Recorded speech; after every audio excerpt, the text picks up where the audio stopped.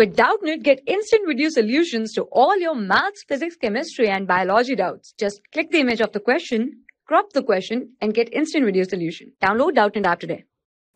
Question के ball is initially moving with a velocity 0.5 meter per second. Its velocity decreases at a rate of 0.5 meter per second square. ठीक है, decrease हो रही है rate से, इस रेट से.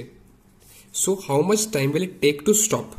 So how much, first option है, फर्स्ट क्वेश्चन है, हाउ मच टाइम, कितना टाइम लगेगा उसको स्टॉप होने में. ओके, सो हो क्या रहा है, जो उसकी इनिशियल वेलोसिटी वो है 0.5 मीटर पर सेकेंड. ठीक है, और उसकी जो वेलोसिटी का रेट है वो कितना डिक्रीज हो रहा है, 0.5 मीटर पर सेकेंड. कितने सेकेंड्स में?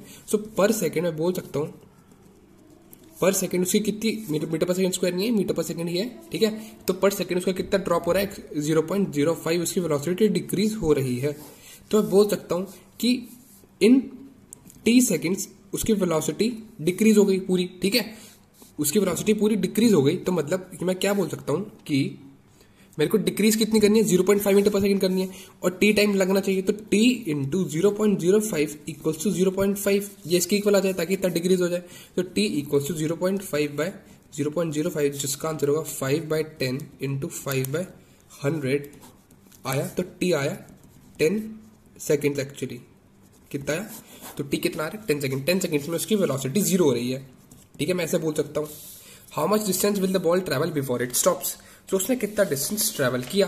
ओके, तो उसका एक्सेलरेशन एक्चुअली 0.05 मीटर पर सेकंड स्क्वायर है, और t उसका 10 सेकंड है. तो हम निकाल सकते हैं s equal to U T plus half A T square, या फिर मैं इस इक्वेशन को हटा के एक इक्वेशन और इजीली यूज कर सकता हूँ, we square equal to you square plus 2a, जो कि 0 है, और एक्सेलरेशन नेगेटिव में हो रहा है क्योंकि इसकी वेलोसिटी डिक्रीज हो रही है. 0.5 square equals to 2 into acceleration है 0.05, टाइम लगा 10 सेकेंड्स. सॉरी, डिस्टेंस हमको निकालना है, s निकालना है. ठीक है, सो s जो आएगा वो आएगा 5/10 इंटू 5/10 इंटू 2 इंटू 5/100. 100 से 100 कैंसिल, 5 से 5 कैंसिल, तो जो s आ रहा है वो आ रहा है 2.5 मीटर.